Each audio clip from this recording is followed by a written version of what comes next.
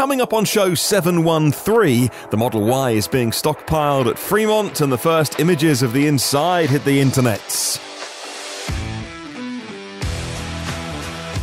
Plus, we're talking Tesla China, building continues, BYD delivering electric buses and Street Scooter delivering bad news, the Mercedes-Benz EQE in the news, and the CEO of ChargePoint. What does he spend his own hard-earned money on? We'll find out on the podcast today. Well, good morning, good afternoon, or good evening, wherever you're listening in the world. Welcome to EV News Daily, the edition for the last day of the week and the first day of a brand new month, Sunday 1st of March. My name is Martyn Lee, going through every EV story I can find, so you don't have to.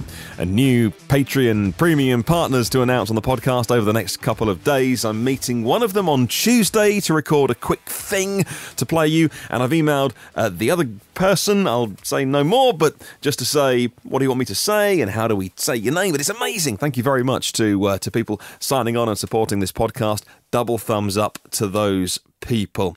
So the Model Y is being stockpiled at Fremont. Tesla has begun preparations for the first set of Model Y deliveries that are scheduled to take place as early as March 15th. Car carriers loaded with Tesla's all-electric crossover have been spotted all over the weekend, and stockpiling the Model Y at the company's factory lot in Fremont in California as well, says Gene at Teslarati, and they have to get them shipped out of there because there's not actually the most amount of storage space at Fremont where they actually build the cars. So there will be a steady stream now of car transporters coming and going, obviously arriving empty and leaving full of Model Ys.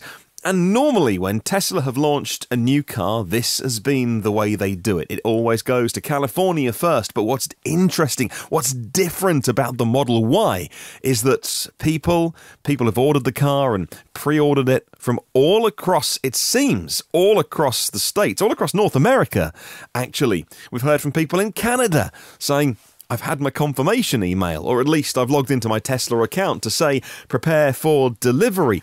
It seems, at least it seems, unless these cars are heading off to maybe Tesla showrooms so people can have a look at them, it seems if these are customer cars, they're going all over the country, and that is a very different way of approaching it. And you know what? Also, Tesla have been really, really quiet about this as well. They're quietly getting on with the job. There must be a variety of reasons they're doing that, or maybe they're just under-promising and over-delivering. Tesla enthusiast Wilson Lam has shared some photos of a fleet of Model Y being loaded onto car carriers over the weekend. Well, that's a signal that the electric car maker is in the final stages of delivery preparation, says Teslarati. Now look, while it's unclear if the Model Y vehicles spotted in car haulers are display or are for showrooms or are for real customers, or maybe they're these other cars that are going to the Founders Editions. We don't know, because there was going to be a Founders Edition Model Y. We've heard very little about that in recent weeks and months. The fleets of Tesla cars have been seen are mostly deep blue metallic, pearl white multicoat and red multicoat, joining dozens of Model Y sightings all over the state of California. For what it's worth, my favourite at the moment is the deep blue metallic. I just think that looks such a stunning car when you see that on the Model Y. What's your favourite colour though? Have you maybe got an order in yourself? You can let me know how you're feeling, what the state of your order is. Have you had the confirmation? Are you preparing for delivery? Whereabouts in the USA do you listen to this podcast? I'd love to know. I'd love to aggregate all the listener feedback just so that I can learn more, but I'll pass it on to the rest of the listeners as well. The first images of the Model Y interior have been spotted in the wild, and that means they went onto the internet. A user on Twitter called Mr. Lee Tesla, no relation I'm sure, spotted in the back 2 USB-C charging ports in the rear, on the rear vent cover, and a 12-volt outlet in the trunk as well. Not sure what the power outlet is on the USB chargers. Didn't even know there was going to be USB chargers on the Model Y until today. And that reminds me of a tweet that I saw, it must be almost a year ago to the day. It was the 5th of March, 2019. Have you heard of the user on Twitter, Everyday Astronaut? If you're anything in to do with SpaceX and Elon and all those kind of things, I'm sure you would have heard of Everyday Astronauts. And if you follow him on Twitter, 5th of March last year, I remember him tweeting Elon Musk to go, please, please, please, can we have USB-Cs that are very high powered, like 60 watts, so we can power all of our current stuff. I mean, you are basically sitting on a massive DC battery these days in an EV. And then, almost a year later, we see a picture go online of a Model Y with USB-C chargers. It's a small point, I know, but I wonder if Elon ever saw that tweet and passed it on to the engineers who are making the car. Just another way that the Model Y is subtly different in many ways, and more ways than many people realise than the Model 3. I've been very guilty actually over the weeks and months of this podcast of believing, well, you know, not that anyone was lying, but back when the Model Y was first talked about, it was a case of, well, it shares nearly all of the parts with the Model 3, and so basically it's going to be a Model 3 that's a little bit taller. And then various hints have been dropped along the way, one of the most recent ones being on the earnings call. It was either Elon or one of the people on the call saying, you know, you'd be surprised, maybe it was Drew, you'd be surprised how few parts the cars share. I'm paraphrasing here. It was something like, actually, there's not as much crossover as people keep talking about. It was it was in response to someone saying, look, isn't it just basically the same as a Model 3, but a little bit bigger? And the more we see, the more we wonder how much is different. My mind goes back to an article maybe 2 or 3 years ago when the ramp of the Model 3 was just beginning. And it was an article about a new patent application of the wiring loom for the Model Y, which was many, many, many times shorter than the Model 3. And so again, it wasn't just a case of they're using all the Model 3 bits and making them in the Model Y. Now, we won't know until the Model Y is in the wild and someone tears one down. Heartbreakingly, they buy one and rip it into bits and every nut and bolt. But it needs to be done, and I'm sure competitors will be doing that the day that they can get their hands on it. They all will, actually. They'll be buying Model Ys and shipping them around the world and disassembling them to work out what have Tesla done here. And I'd love to know things like, is the wiring loom different? I know it's nerdy and geeky, but that story was a couple of years ago, and then we heard nothing more about it, and why would we? It just went quiet. And so all these little things that make me wonder how different the Model Y is to the Model 3, and, well, there you go, another example, USB-C chargers. And what about making the Model Y in different gigafactories? We know that Model Y will be made in Giga Berlin. I was speculating earlier today on Twitter, someone was asking about right-hand drive versions of the Model Y, and we heard Elon talk recently about what a faff it is to retool the factory to make right-hand drive versions of anything, really. They do, obviously, and there's not the most amount of markets around the world. Selfishly here in GB, yes, we'd like as many right-hand drive Teslas being made as possible, of all EVs being made by all EV companies. And Elon was saying, we do it, but we lose time because we have to stop the line and retool. And I was speculating today on Twitter, and I don't know what you think about this idea, actually whether Fremont will never make any right-hand drive Model 3s. I wonder if Giga Berlin will be the gigafactory that makes all of the right-hand drive Model Ys, between obviously lots of left-hand drive versions for all of the other European countries apart from here. Well, Tesla China has started construction on Phase 2 of Giga Shanghai. This is going to support Tesla Model Y being built in China. The work started immediately after we'll call it Phase 1.5. That was for battery and powertrain workshops to be built. That's in addition to the main gigafactory to build Model 3 in Shanghai. A new drone video. There's always drone videos in the Shanghai and Berlin as well. In the video, Jason Yang calls it Phase 3. The website nextbigfuture.com has linked through to the video on YouTube, and I'll pop a link to that in the show notes if you'd like to read more and see more about how the Model Y line, the building at least, is starting to be constructed. Okay, moving on, and let's talk electric buses next. LA Mayor Eric Garcetti announced this week that the Los Angeles Department of Transportation, the LA DOT, placed the largest order for electric buses in US history. 134 of them will come from BYD. The record-breaking order helps advance the core goals of his recently signed executive directive, leading by example, LA's Green New Deal, which includes measures to make the bus fleet in Los Angeles entirely emissions-free, and that's in time for the opening ceremonies of the 2028 Olympic and Paralympic Games, which I didn't realise were going to be in LA, but there you go, I've learned something new today. Let's talk about a very rare piece of negative news around EVs. Street scooter. They are electric vans for postal delivery, made by Deutsche Post. They're going to cease production. Deutsche Post and DHL announced they are ceasing the manufacturing of street scooter. The electric vans, they're going to stop before the end of the year. The group's CEO has given up on finding a buyer for the subsidiary, even though it looked as if China's Chery was as good as a deal done, writes Electrive. Street Scooter wants to concentrate now on the operation of the current fleet. That comprises 11,000 electric vans doing postal delivery, expanded to 15,000 by the end of the year. Less than 6 months ago, Street Scooter and the Chinese EV maker were signing letters of intent for a joint venture. The German Chancellor Angela Merkel did a trip to China, and there was a big fanfare back then in September. Chery and Street Scooter announced they were going to set up a joint venture in China.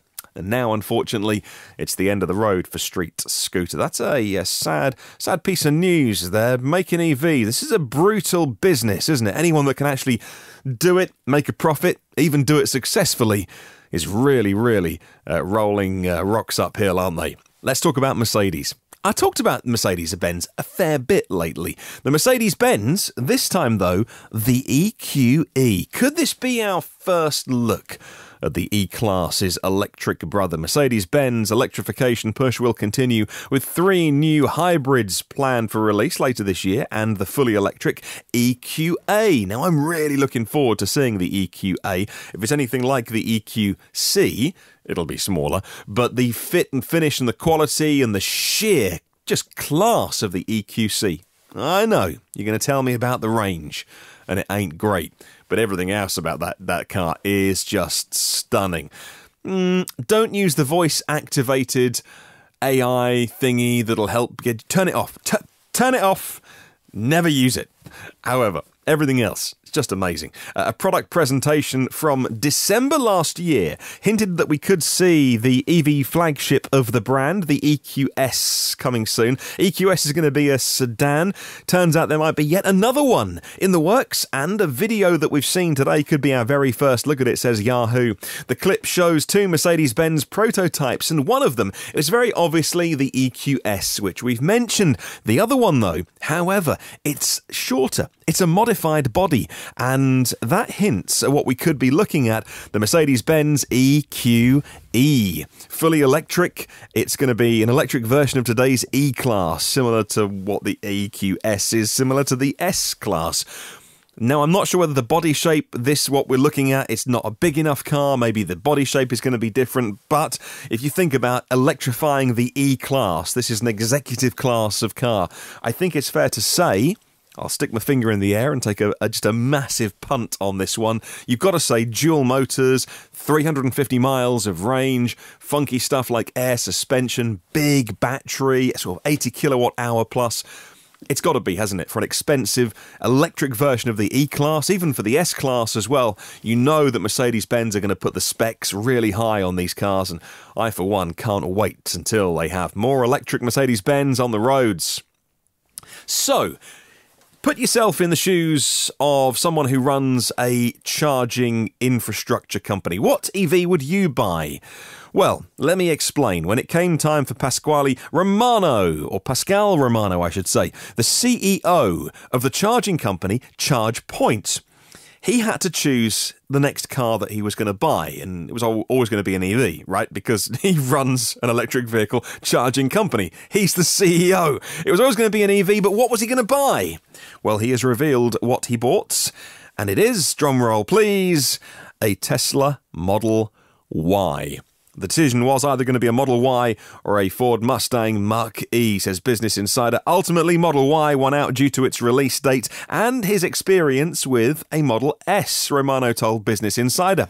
Well, on paper, the Model Y and the Mach-E are similar in many areas. The Model Y has an edge on range, has an edge on starting price, has an edge on seating capacity and cargo space, and it remains to be seen which of the two EVs shoppers will prefer. Of course, Ford has many buyers who've never thought about an EV until now, but they are Ford buyers, as in they're brand loyal. And so we'll see how many they sell. There's been signs from Tesla and Ford suggesting that each one could end up ranking among the best-selling EVs. Originally, they were Not talking down the number of the Mustang Mach-E's that they could sell, but I did think the numbers which were being bandied around to begin with, like 10,000 of them, seemed very low, but from the latest whispers I'm hearing, it's multiples of that. And that's great news. Let's talk about question of the week this week. I was asking you how to persuade friends and family and colleagues to go EV. Martin Young says, my next door neighbour is a Porsche certified instructor, teaches new owners how to handle their cars. We had a go in my Chevy Volt, took it for a spin. For about 3 minutes, he began to smile and was amazed at the performance. Going up a steep and curvy mountain road, he was having fun, laughed out loud, and then when he came back, he shook his head and said, thank you, I had no idea. So to fellow EV owners, Martin Young says this: you don't have to convince your friends and family that EVs are great. All you have to do is convince them to drive your car. Once they're behind the wheel, the car will show them how great EVs really are. Leanne Roberts says the only way to convince them is to get them in one. First as a passenger, and then to get them to drive one. The way we got into EVs was through driving my brother's Nissan Leaf. There are other options out there, like EV experience days, and companies like Try EV here in the UK. And if you haven't checked out what they're all about, go and have a look at Try EV. All about getting you to, well, yeah, you guessed it, try EVs. You can do things like experience days through Octopus EV as well, which is a great idea. You can test one and get rid of any FUD. And Leanne says, I do think that drivers' days and dealership deals for weekend test drives would help increase the uptake. I agree with you, Leanne. If only dealers wanted to sell EVs. There's a handful of dealers that I think that are really good at selling EVs. Companies like DSG in Morecambe, whether it's, well, whatever you want, whether it's a Renault or a Hyundai or more. Go and give Will a shout at DSG in Morecambe. I went to collect my car, the second Zoe that we got. Will said, that's all right, what we always do is we can put it on a trailer and bring it down to you. They do that lots with plenty of customers who don't live near Morecambe. It's a fair way from many places. And I said, no way. I'm coming to get it. I want to drive that one home. And so a little look around. Great workshop he has there as well. Absolutely fascinating. But anyway, I digress. Robert Pryor says, I'm about ready to tell people not to buy an EV. You see, it's reverse psychology. And at the very least, I don't have to hear their lame reasons why EVs aren't for them. Stephen Troyer on YouTube says how to persuade someone to buy an EV. Buy one yourself, offer test rides. Step 3, live with an EV and answer questions, what it's like, how it's holding up. And I remember a news item from this show, he says, saying that the number one influence on people buying EVs is their friends buying EVs. Absolutely, it's very much a case of, what's this electric vehicle thing all about then? And trusting recommendations from friends and family and work colleagues. On YouTube, DRK says, if you can bear to let someone get behind the wheel, let them borrow your car. Maybe from a Thursday to a Sunday. Make sure you have a tracker in it, though, because they won't want to give it back. Living with an EV, not just a quick test, will do all the work. Peter Zerfus says, how to persuade someone to EV, give them the key card and give them 30 seconds. I love it. And you know what? I didn't think that question through. It was a good question of the week, how to make someone go EV in 2020. But you know what? The answer, of course, is get them to experience one. Whether it's somewhere like here in GB, we have something called the EV Experience Centre in Milton Keynes. It's actually inside a shopping centre. But you know what? Because they're electric vehicles, you can have them indoors. They haven't got fuel tanks full of, massively explosive petrol. So you can't normally do things like put cars inside shopping centres unless you go through a real rigmarole of draining the tank and health and safety. You know what? It's fine. They're EVs.